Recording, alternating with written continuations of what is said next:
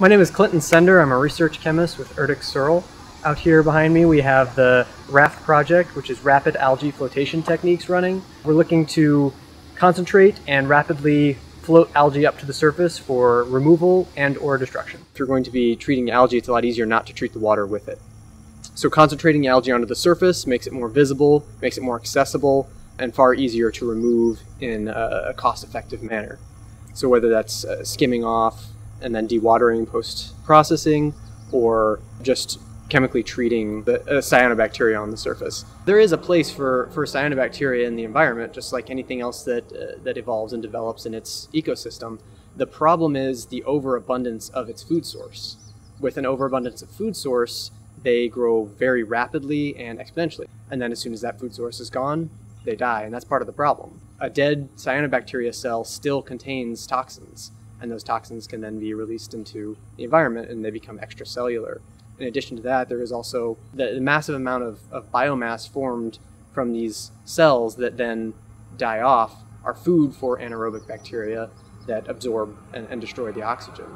And then on top of that, an additional problem is the appearance. If you've seen a harmful algal bloom in action, it's unappealing. It's not something that you want to swim in or you want to touch or even look at, and in some cases smell. They can be very odorous.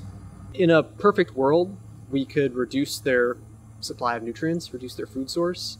Unfortunately, that's a lot easier said than done. The best thing we can do is rapid detection, rapid and early detection, and then we can move in and either destroy or harvest the algae for some other purpose. And in doing so, we need to have that algae concentrated for efficacy. It takes a lot of energy to move water and carry water around, so getting as little water as possible when we are trying to scoop up or treat the algae is the best scenario. And that's what we're trying to do here, is get all of that algae on the surface where it's easy to reach and easy to treat or destroy. So one of the benefits of this treatment is, due to its electrostatic properties, it is selective towards cyanobacteria over the green algae. It's capable of targeting and removing, or at least concentrating, the cyanobacteria with minimal effect on the green algae itself. Just getting the cyanobacteria to coagulate is only one part of the process. The cyanobacteria are dispersed throughout an entire water column. Depending on the lake, you could talk anywhere between 4 to 8 feet deep. Just getting them to coagulate and collect isn't going to do you much good. You still have to collect it all out of the water somehow. That's where microbubbles and nanobubbles come in. Introducing MicroNano Bubbles is the method in which you can cause the algae to rapidly float to the surface so that you can collect it off or destroy it easily. What's really amazing with this treatment is that once on the surface, these bubbles are going to stay very stable.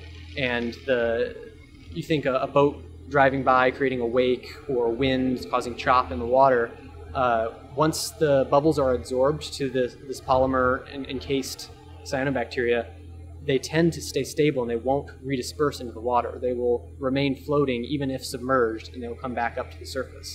So you have a decent amount of time to do your collection or destruction of the algae, rather than causing them to redisperse and waste all your effort.